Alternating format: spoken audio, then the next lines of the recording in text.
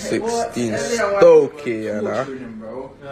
Ask G1, bro. G1. I'll call you. Shout out to that man.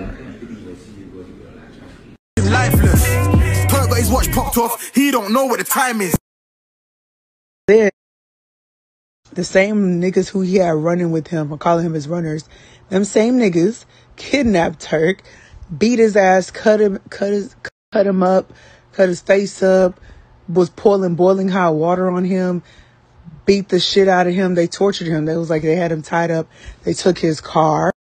They took his money. They took his jewelry, like all the watches. They cleaned him for like everything he fucking had. So I'm like, yo, niggas had to pay those running niggas to do that shit, because they been like robbing and stealing with him, but they turned right on him. I'm just like, wow, karma. But they were like, he's like fucked up. Like they took everything, nigga ain't got shit.